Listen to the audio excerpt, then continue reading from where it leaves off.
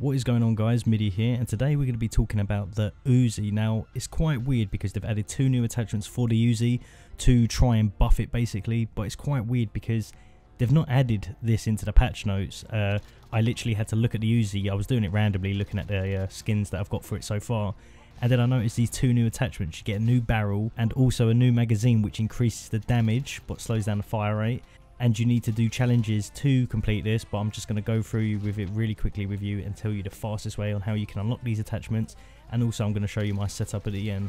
Now, for the first challenge of the ammunition, you're going to need to get 3 hipfire kills in 5 different games. So kind of like the crossbow where you'd have to get 5 marksman rifle kills in 25 games. This is a bit easier, so just jump into any game. If you're struggling, switch to hardcore. That's pretty much what I did for all of these challenges, because in core I'm not really a fan of using it Uzi. Hardcore is pretty good, and it's obviously easier to kill people. Go into the sort of shipment kill house rotation maps and do your challenges there, because it's the fastest way you're going to do it if it's TDM or kill confirmed. And also, a side note, don't quit out of the games as soon as you get the kills, because it's like the crossbow and it's not going to count, because I know these challenges are quite buggy. So get your 3 kills, let the game end, and then jump into another game and do it like that.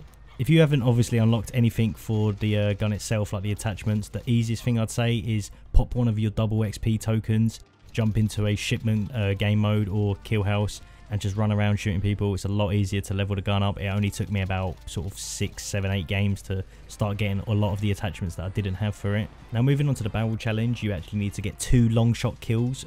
Long shots aren't really far away with an SMG, because obviously it's a lot harder. So it's going to say that you're going to need the wood stock on it, and you're also going to need any kind of barrel and also the new ammunition that you just unlocked. Otherwise the challenge won't actually count, so make sure you got these attachments on.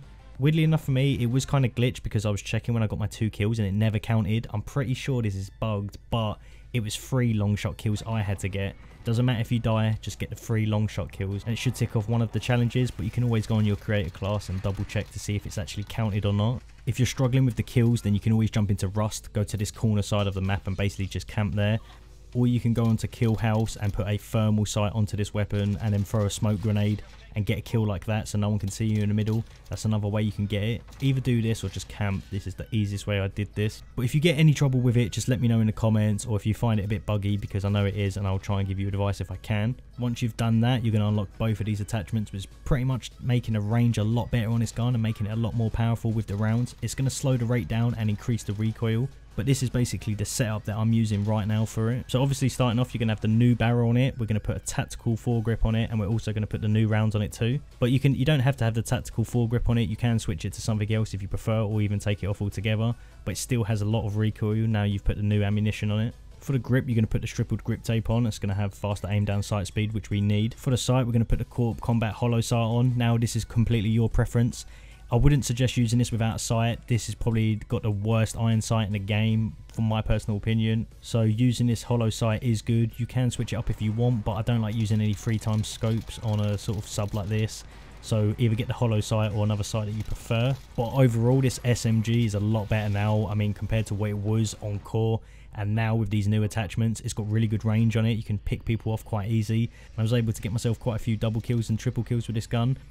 I definitely think this has a place in sort of domination and headquarters and smaller 6v6 kind of modes.